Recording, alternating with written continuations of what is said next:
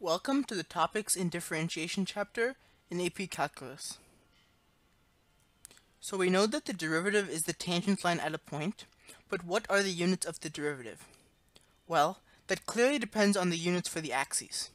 In this graph, for example, we are looking at the progression of a virus with thousands of people on the y-axis and time on the x-axis. The units for the derivative will be the units for the y-axis divided by the units on the x-axis. Here, it'll be thousands of people per day.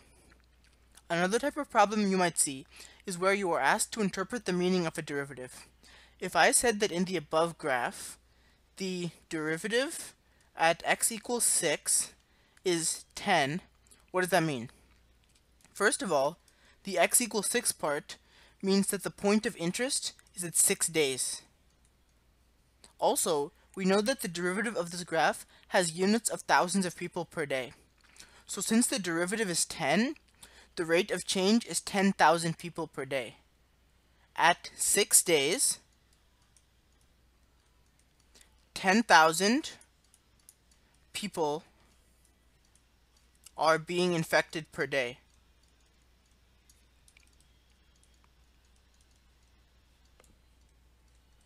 So that's what this means. Now we're moving on to different types of derivatives. First is something called implicit differentiation. This is when we differentiate a variable with respect to another variable. Until now, we have only been differentiating with respect to the same variable, usually x. What we're going to do differently is that since y is a function of x, we're going to use the chain rule and multiply by dy dx. In this example, the x squared term would just become 2x, but for the y squared term, we would add a dy dx on the end, since we're not differentiating with respect to y. This is great, because dy dx is what we're solving for. So now we can just solve this equation for dy dx. And we're done. Okay, next is the derivatives of the inverse trig functions. I'm not going to make you wait while I write each one out. Again, notice the similarities. All functions starting with a c have a negative in the front, and the three sets of similarly named functions have similar derivatives.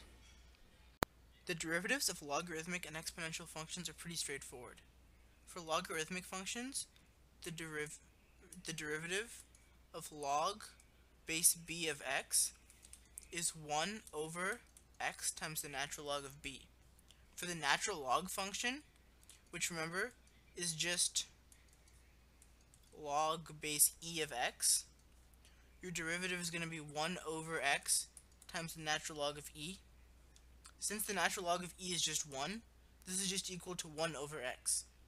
Logarithmic differentiation can be very useful, especially when you have a lot of things being multiplied together, or you have a function being raised to another function. Just remember the properties of logs from Algebra 2. For exponential functions, this is where you have something to the power of x. The derivative is going to be b to the x times the natural log of b. For e to the x, its derivative will be e to the x times the natural log of e. And I should put a d dx here for each of these.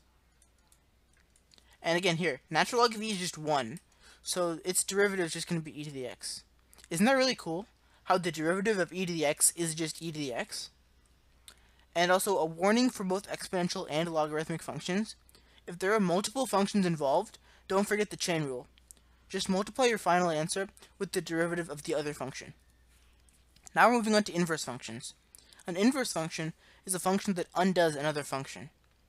For a function f of x, its inverse is defined as the function g of x, where f of g of x equals x. If f of a equals b, since g of x undoes that function, we'll say that g of b equals a. And now here's where the calculus comes in. If we know the derivative of f, we can say that f prime of a is equal to 1 over g prime of b. You'll often either be given tidbits of information or a table of data values and asked to use this equation to find something else.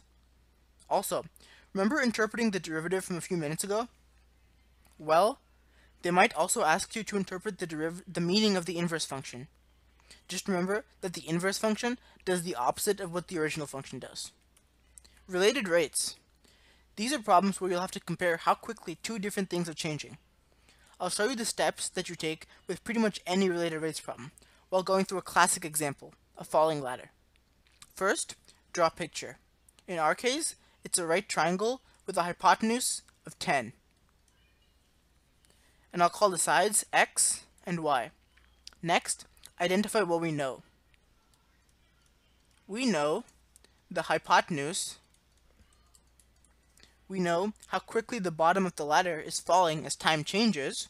So we know dx dt is 5 feet per second. And we know x, which is the distance from the wall to the bottom of the ladder at the time of interest. We also secretly know y by the Pythagorean theorem, or as Mind Your Decisions likes to call it, the Goju theorem. Anyways, this is a 6, 8, 10 right triangle, so the height at the point of interest is going to be 8. So we know that y equals 8. The variable we want to find is the rate of change of the height of the ladder as time changes, or dy dt. Next, write an equation relating the variables. Like I said before, we're going to use the Pythagorean theorem, or x squared plus y squared is going to equal, in this case, 10 squared. Next, we need to take the derivative of this equation, since we're finding the rate of change. Since we're differentiating with respect to t, this will be implicit differentiation, meaning we will need to add a dx dt and a dy dt. Differentiating this gives us 2x dx dt plus 2y dy dt, 2y dy dt equals 0. This is awesome since we know 3 of the 4 variables in our equation. From our list of known variables, we know x, we know dx dt, and we know y. Putting this in our equation and solving for dy dt gives us that it is equal to negative 15 over 4. It's negative because the ladder is moving down. The units for this will be the units for y over the units for t, or feet per second. Writing this in sentence form, the top of the ladder is falling at a rate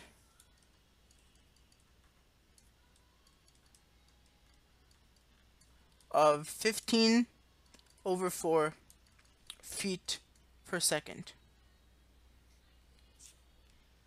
So that's our sentence.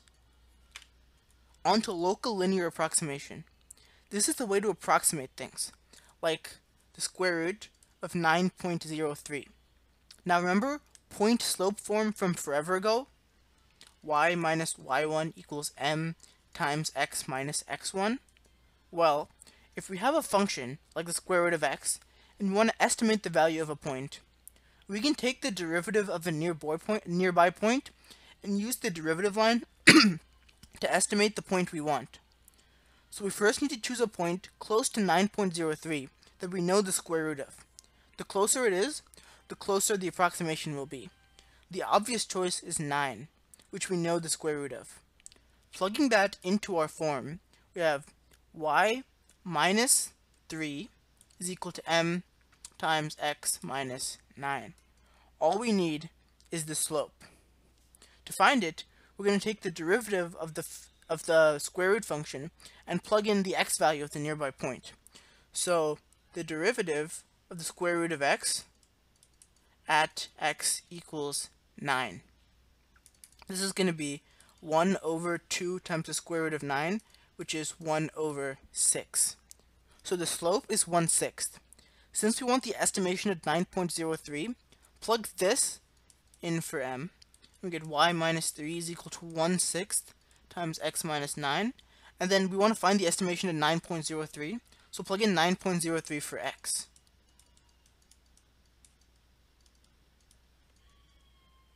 We now have an equation which we can solve for y. which will give us an estimate of 3.005. The actual value of the square root of 9.03 is 3.004996. So our estimate was pretty spot on. Obviously, this wouldn't work so well to estimate the square root of a number like 11, which is far from any perfect squares. Also, the estimate will be an overestimate, so it will be an overestimate if it's concave down, and it'll be an underestimate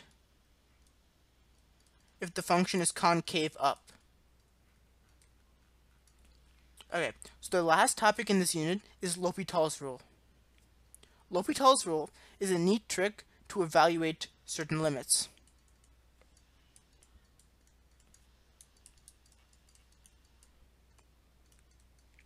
If plugging in the desired value directly leads to an indeterminate form, any one of these, then you can use L'Hopital's rule. What it says is that this limit is equal to the limit as x approaches c of the derivative of the top over the derivative of the bottom. Take the derivative of the top and the bottom separately.